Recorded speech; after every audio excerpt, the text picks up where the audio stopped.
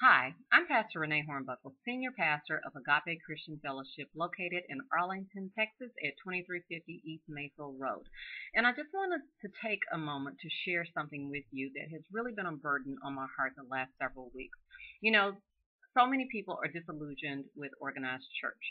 But the thing of it is that we must understand in God's word, he says, forsake not the assembling of yourselves together. Now, why do I think that's important? In the world in which we live, so many people are looking for answers, trying to find resolve and solutions to things that they're experiencing.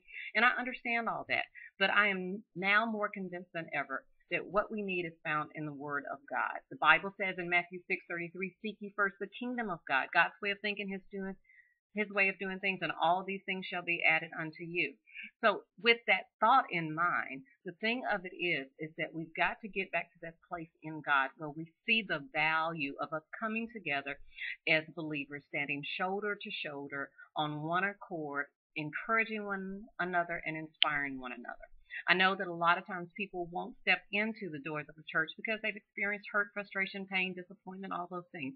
I understand that. My congregation is sensitive to that because we are a church that has experienced church hurt, and we had to make a decision as to whether or not we were going to stand on the Word of God, believe in the Bible, and make a difference in the world in which we live by standing on the principles of God. Well, we've chosen to do that, and so we have a sensitivity to that. But more important, the thing that we need to understand is that there is something about us coming together to be that source of encouragement for one another. So on this Sunday, I know it's a holiday weekend, I want to personally invite you out to be there with us at Agape Christian Fellowship, again located at 2350 East Mayfield Road. Lay aside your own agendas, lay aside your own frustrations and hurts and pains, and let's usher in the presence of God, because in the presence of God there's the fullness of everything that we have need of. So I want you to come on out. I'll be preaching a message entitled Choose to Believe. As for me and my house, we choose to believe the Lord. Regardless of what's going on in your life, regardless of what's happening with you, I'm telling you, there's something about staying the course with God. He is our absolute source. He's a very present help in our time of need. So whatever it is that you need, come to the sanctuary. For the Bible says there is help in the sanctuary.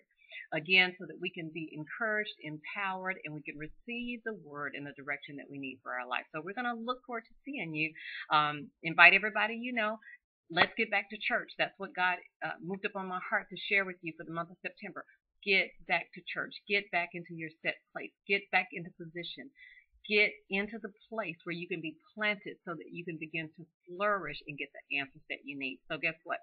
I'm going to see you every Sunday at 10:45 a.m. Central Standard Time at Agape. You can tune in via live stream if you're not in our local area.